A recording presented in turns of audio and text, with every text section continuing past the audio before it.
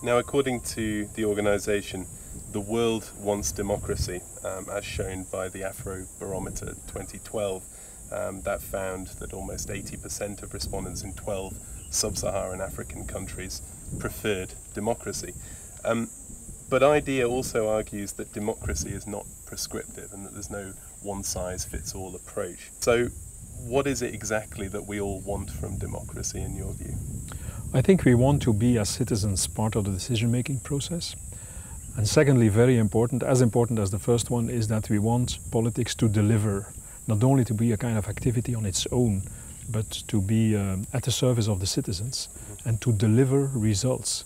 For instance, in some mature economies, like European economies, with lots of critical situations in terms of unemployment, for instance, and social circumstances, people have a feeling that democracy is not delivering, and this is very dangerous for the democracy in the future. And it's a disconnect. And it's a disconnect.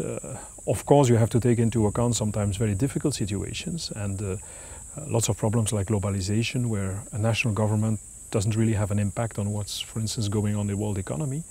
But once again, I think people want to have their say. They want that people are appointed but also accountable, elected and accountable. And secondly, they want to be part of a process that makes politics deliver.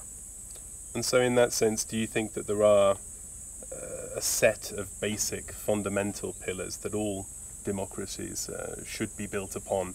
Well, one of the human rights is to have the possibility to influence the people or the way people are governed. We have to put a lot of hope in civil society. Last weekend I was in Tunisia, and there you see that the democratic process, the whole of the debate of changing the constitution after Ben Ali left the country and the kind of revolution, it was there that the Arab Spring Revolution started.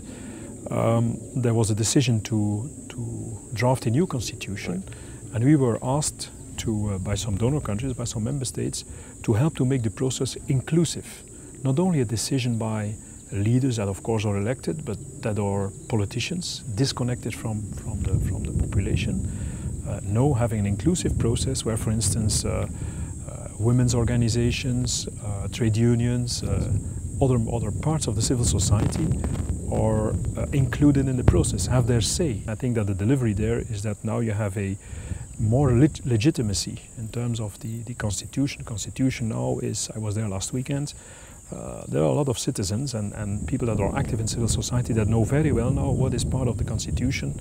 I think more than in some, let's say, more mature democracies in terms of the history.